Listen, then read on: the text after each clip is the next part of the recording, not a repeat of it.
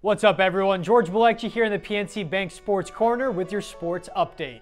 Boxer Manny Pacquiao may be hanging his gloves up. The former welterweight champ lost to Yordenis Ugas via unanimous decision in Las Vegas Saturday night, and it was undeniable that at 42 years old, he isn't as sharp as he once was in the ring. After the fight, Pacquiao told ESPN, quote, "Right now, I'm probably thinking about retirement." Pacquiao followed that up by saying there's a 60-40 chance he retires. If the Filipino legend does decide to call it a career, he finishes with a record of 62-8-2, earning 39 knockouts. The only man to ever win a title in 8 different divisions, and going from a 16-year-old kid that had to put rocks in his pockets at weigh-ins to make the minimum weight, to reportedly earning over $446 million in career pay-per-view earnings. PNC Bank, helping to make banking easier.